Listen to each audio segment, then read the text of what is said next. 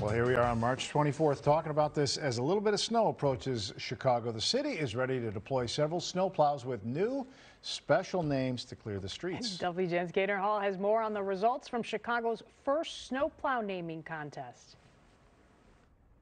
Thousands of entries whittled down to 50 finalists and then 7 winners thanks to a tie. Those snowplows were unveiled this morning. Yeah, it's very surreal to be here right now. Will Hager, who works on the digital team for a TV competitor, says it came to him instantly. Mrs. O'Leary's plow.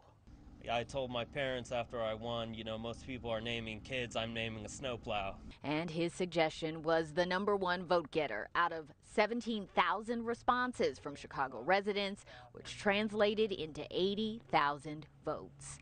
Now please join me in welcoming for the first time the named snowplows. The winners were celebrated at a city salt pile with a plow parade. There's also DePlow, Salter Payton, Sears Plower, and Sleet Home Chicago.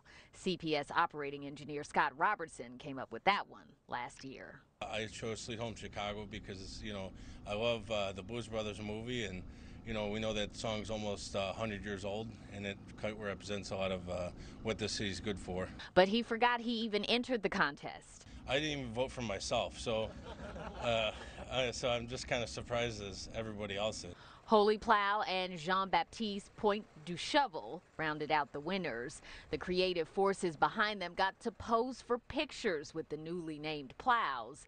The Streets and Sanitation Commissioner wasn't ready to reveal his personal favorite, but he expects they'll be out this weekend, part of the city's fleet of 300 snowplows keeping the streets clear.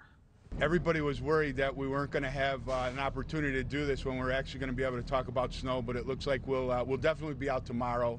Please drive safe. We haven't seen snow in a while, but it looks like we will see something, so they'll be out. They'll definitely be out tomorrow. It looks like sometime in the morning. This is the first time Chicago has done a You Name a Snowplow contest, and the Streets and Sanitation Commissioner says they will do it again for next season, adding more witty and Chicago-centric names to the city's fleet. Reporting from the Salt Dome in Westtown, Gaynor Hall, WGN News.